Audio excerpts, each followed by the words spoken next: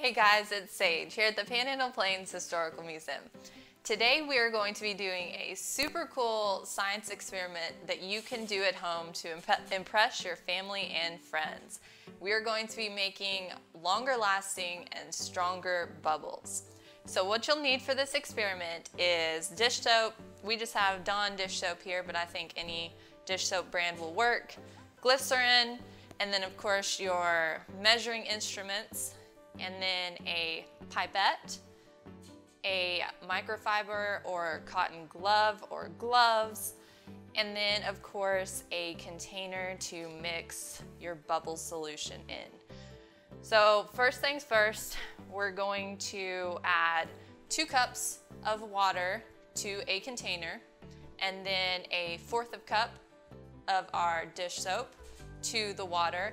And you'll want to stir it pretty slowly so that your mixture, your solution doesn't foam up a lot. Then once you've got your water and your dish soap mixed together, you will add your glycerin. And you'll need about 2 tablespoons of glycerin. You'll add that to your mixture, and then once again, stir slowly so your mixture doesn't foam up. Next, you'll take your pipette and you're going to cut off the large end of your pipette.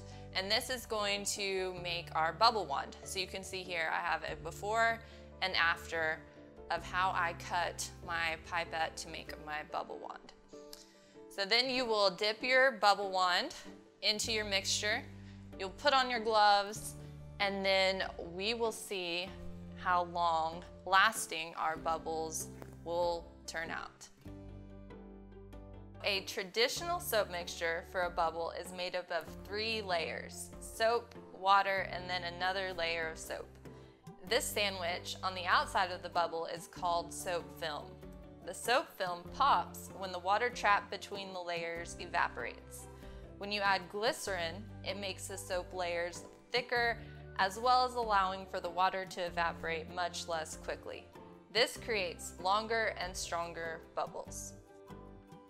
All right guys, I hope you enjoyed this super fun, super cool science experiment, and that you'll try this activity at home and hopefully be able to impress some of your family and friends with your bubble magic. Thanks for watching.